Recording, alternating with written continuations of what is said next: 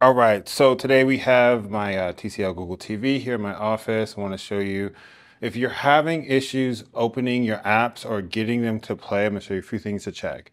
For instance, if you went down here to say YouTube and for whatever reason it's not opening, we're going to show you a few things to check to make sure it is working. Now, the first thing to check is obviously going to be your internet connection. You can check the internet to make sure that it's connected by going over here to all settings and then this Wi-Fi option right there. I think I clicked the wrong one. So let me go back. Wi-Fi. And then you can see that I am connected right here. But if you weren't connected, obviously connect back to your Wi-Fi and make sure that it remembers it. Another thing we can do, it's very simple, just open a different app. We're gonna see if, for instance, if YouTube won't open, let's try to open, let's say Netflix. If Netflix opens and starts to play, then we know that it's a problem with the YouTube app somewhere. So we're gonna dig a little bit deeper. So what we need to do is run back over here to settings, hit the all settings wheel, come down here to apps.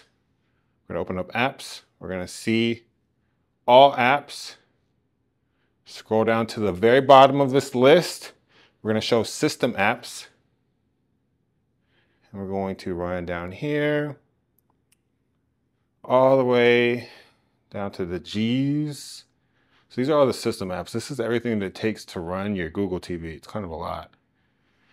And Google Play services. Now, mine is up to date, right? And you know that because it says uninstall updates.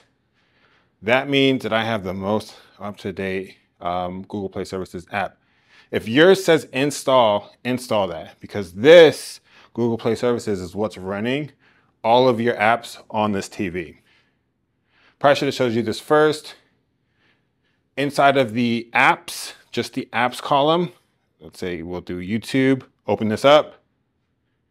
And then again, make sure that there's no update here for apps or for your YouTube. Again, mine says uninstall updates, which means it's on the highest or the most recent version. And then I know this sucks, but sometimes we do need to clear data or clear the cache to kind of reset the app.